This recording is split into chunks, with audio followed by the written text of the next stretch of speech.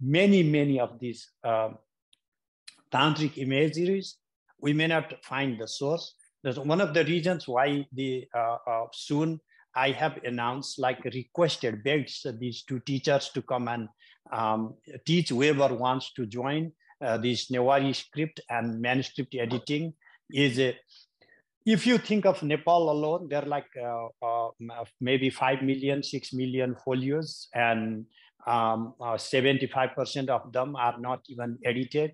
And if you think throughout India, we do not have even 25% of the classical or Sanskrit or Tamil literature published. And our knowledge of dharma, our knowledge of yoga, our knowledge of sadhana, our knowledge of agama is extremely limited based on what we can glimpse from whatever the 20-25% of the texts that have been edited or given to the world.